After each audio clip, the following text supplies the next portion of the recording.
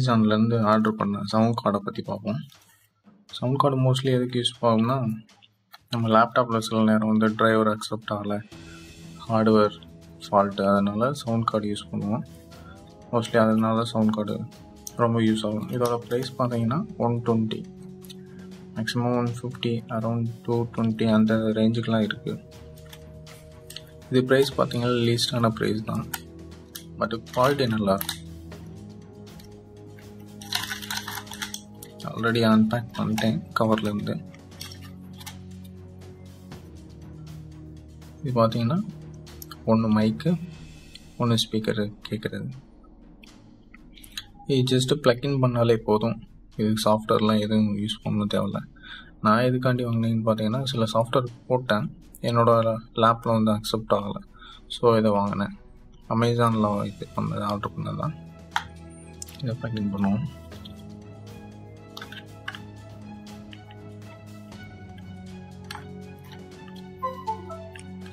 Plug in பண்ணோன்னு பார்த்தீங்கன்னா red colour indicator வரும். இண்டிகேட்டர் வாங்கிச்சுனால ஒர்க்கிங் ஃபைன் தான். அது வந்துட்டு நம்ம சிஸ்டத்தில் எப்படி இது பண்ண கான்ஃபிகர் பண்ணுறதுன்னு பார்க்கலாம். இப்போ சிஸ்டத்தில் பார்த்துட்டிங்கன்னா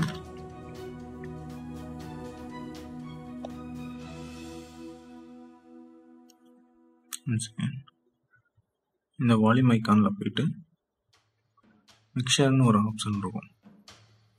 இதை கிளிக் பண்ணிங்கன்னா எனக்கு வந்து ஸ்பீக்கர் ஆப்ஷன் இருக்கும். ஸோ இதில் வந்துட்டு யூஎஸ்பி நான் ப்ளக்இன் பண்ணியிருக்கேன். பிஎன்பி சவுண்ட் டிவைஸ் தான் அதோட நேம். ஸோ அது வந்து ப்ளக்இனில் காட்டும்.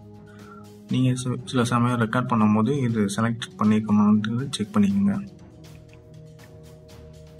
நெக்ஸ்ட்டு வந்து க்ளோஸ் பண்ணிடலாம்.